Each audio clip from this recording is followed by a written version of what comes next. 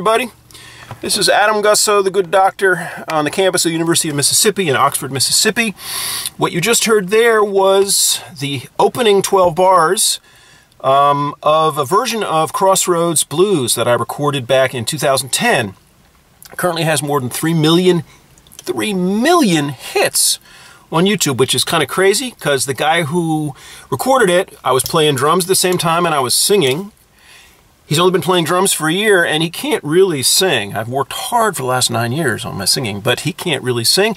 3 million hits. Why is that? Well, I think there's a couple of reasons. And what I'm going to do today is I'm going to show you. Actually, I'm going to give away, there's a tab that I have to the opening 12 bars of Crossroads Blues. And I'm going to do something I really almost never do because that tab took a long time to draw. I'm going to give it away for at least the first month or two. I may eventually decide I want to charge $1 or $2 for it, the way I've been doing for years on it. But I'm going to give it to you guys, and I'm going to show you right now exactly what I just did. Exactly. Okay? Are you ready? Now, this is sort of an advanced lesson, and I'm going to do it real slow. Let me just say a couple of things about it. So, one of the things that's going on, especially in bars 9 and 10, is that I'm doing my own harmonica translation of what Eric Clapton did when he did Robert Johnson's. Of course, it's Robert Johnson's song originally. It was called Crossroads Blues. 3 words, the original. Clapton recorded it as Crossroads, and I recorded it as Crossroads Blues. The crazy thing is, and I mean for a harmonica dude who's not a full-timer, if you go to YouTube and you put in the words Crossroads Blues, you get like, I think Robert Johnson's #1 and I'm #2, and then comes John Mayer and Eric Clapton. It is crazy. So thank you, harmonica players from around the world who happen to like the crazy thing I did 9 years ago. I'm going to show you exactly what I was doing. Exactly. Now, first thing is, I think I recorded on a stock Hohner Marine Band. This is actually a Joe Spires custom Marine Band. It's faster, but I could do it on a stock. I'm going to do it on this one, but I could totally do it on a stock harp. So don't think that I can't. This one's a little bit, needs a little tuning. I need to send it to Joe. Yeah, the octave's a little... You know what? Maybe what I should do, since I do have a stock, and since it's a little out on that, maybe I should find that D. Here we go. I'm just going to, you know, Gussow, do it on the stock thing. Do it on the stock thing. All right. So, that's right. That's the stock. A little more metallic, a little faster. I'm not going to do the fast stuff. I'm going to break it down for you. So, how does it start? So, it starts on the 2 draw. This is a D harp. Starts on the 2 draw. Now my way of playing involves tongue blocking. It also involves lip pursing. I am not a full-time tongue blocker. I'm not a full-time lip purser. In order to play what I've played on this head, you need to do both. I'm just going to show you what I do. You adapt it, make it work for yourself. I go from 2 draw, lip pursed, to 3/6 blow. That's the first thing I do. And then I go to slide from 3/6 blow to 2/5 draw. And back to 3/6 blow. Boom, boom, boom, boom. Right? So one of the things that I found really useful when I'm trying to master something new is to break it down into small parts. So what you might do is just digest this one small part. Just like that.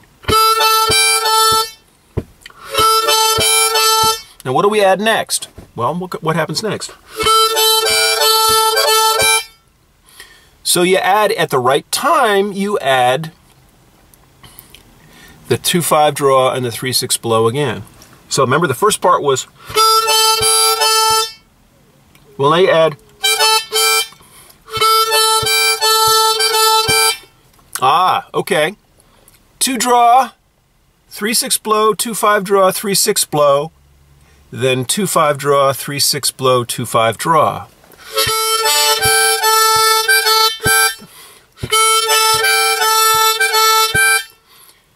To 3 draw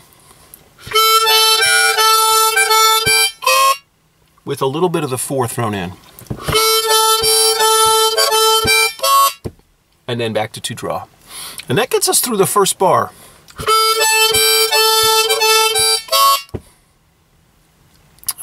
That's the first bar and the first beat of the second bar.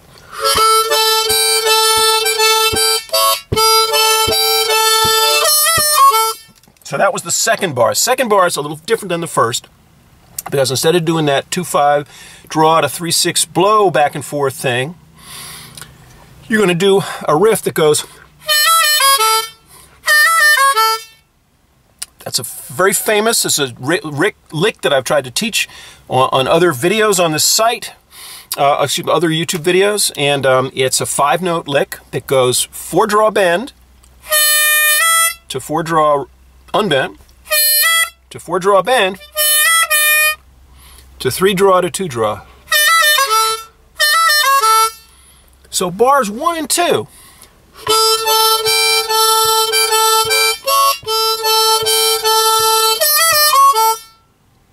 Wow. And that's it. Let me do that again. I'm doing it nice and easy. And this is the tempo. You should not practice any faster than this. Obviously, I'm doing it at least 50% faster than that. Maybe twice as fast. I don't know when I'm actually performing it. It's really at a high tempo.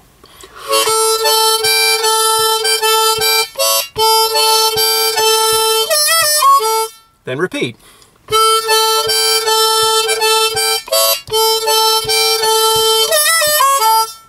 Okay. Whoa, that's tricky. What am I doing? I'm doing a lip pursed one draw, 1 blow. And I jump up to 4 blow. 1 blow, 4 blow, 3 blow, to 3 draw with a little bit of bend and vibrato, to 2 draw. And now that's tricky. That's tricky. That's my own invention. I didn't steal that from anybody. I just made up something that I basically, words of exigency. I made it up out of pure exigency. It's something needed to happen there. And I thought, well, this will get me there. So what am I doing there? So 1 blow, 4 blow, 3 blow, 3 draw with a little bend and a little vibrato, to 2 draw to 1 draw,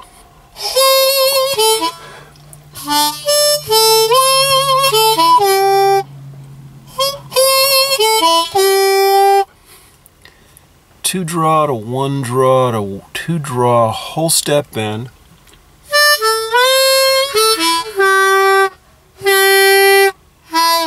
and then 1 draw and 1 draw bend. Let me do that super slow. Can you hear the beat? Boom, boom, boom, boom, boom, boom, boom, boom.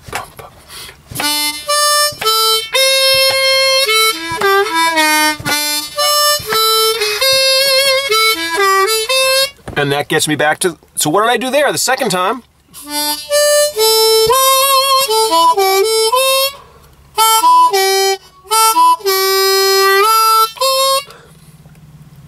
Let me do bars 5 and 6 again. But let's do bars 1 through 4.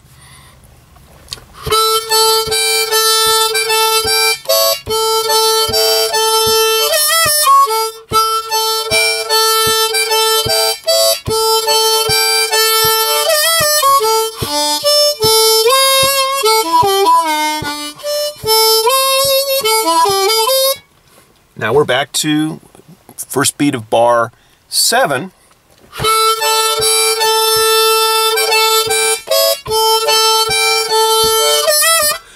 Wait a minute. Now, pause for the cause. When I slow it down this much, sometimes I lose my way.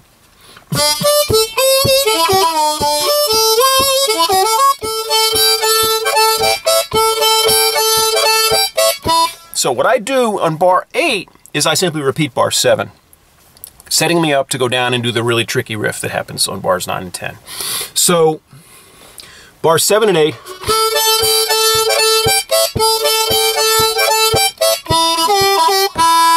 So bar 9,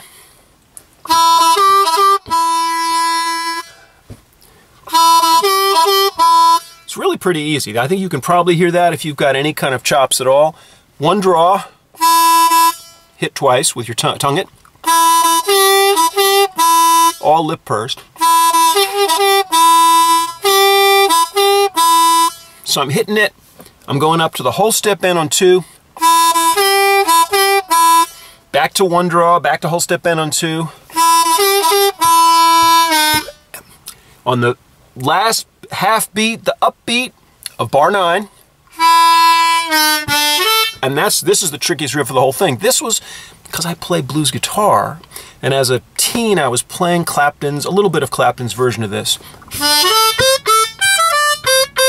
And I think it's that. That is a very distinctive riff from the Live Cream version of Crossroads. And all I did was rip it off. I figured out how to sort of play it on harmonica.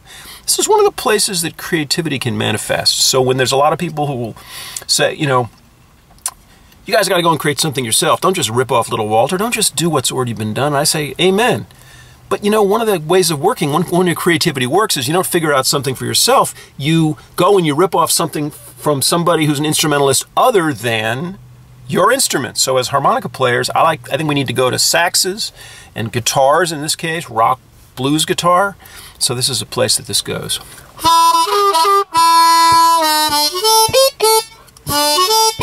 Now that's a cool riff. 1 blow to 2 blow to 3 blow. To 3 draw with a little bend, to 2 draw. Isn't that lovely? And then that really weird riff that I never would have done if I was just thinking like a harmonica player, but trying to translate the guitar lick. That was the best I could do on Clapton's lick.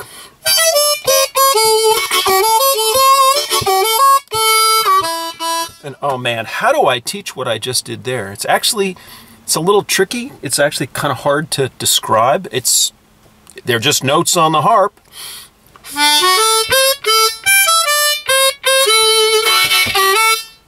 So I'm going to go real slow, and I'm going to tell you to pay attention to the ch-ch, because what I'm doing is I'm breathing out and I'm getting a kind of a fricative, what's it called? It's like when you make a sound with your mouth. Linguists have all these strange terms.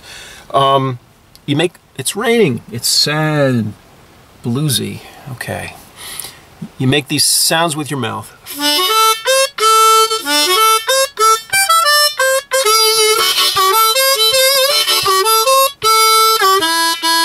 Let me do bars 9, 10, 11, and 12 again, slowly. And so the beat is 1,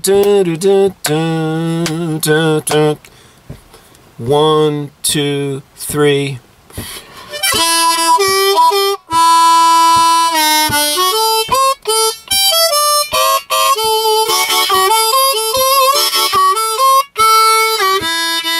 I went down to the crossroads.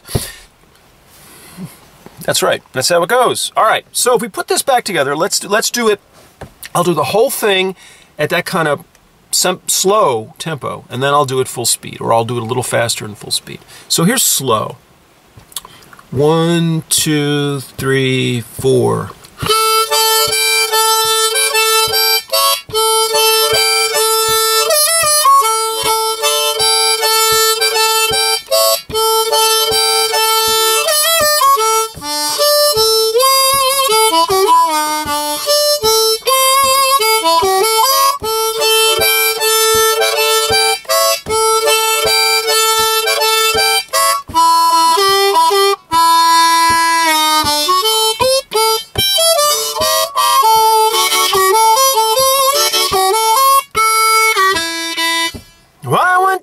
To the crossroads, try to flag a ride. All right, so the trick is not doing it at slow tempo. The trick is doing it and getting it all right and having it be within your technical capacity at a fast tempo. Let me see if I can do it at a fast tempo. 2, 3, 2.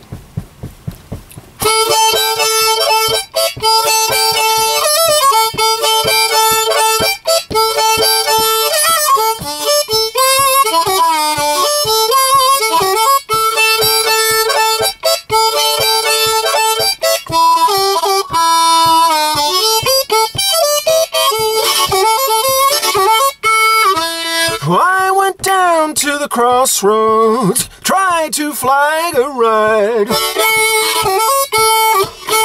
I went down to the crossroads, tried to flag a ride. Well, no one seemed to know me, everybody passed me by. I went down to the crossroads, fell down on my knees. Now, and by the way, I'm playing on that stock harp. Man, it would have been a whole lot easier if I was playing on the Joe Spire Special. So, where's that? What did I do with that? Anyway, we'll have to let that go for next time. This is Dr. Gussow saying, I hope you enjoyed Crossroads Blues. Take a listen to it. It was fun. Not, you know, it's just one guy in a recording studio. We love the blues, don't we? We love the blues because they fill us with energy, life force, and you know it's going to be all right this year. As crazy as it's going to get in 2020, Americans, we know we're going to make it. We are going to make it. Okay? See you down the road. Bye-bye.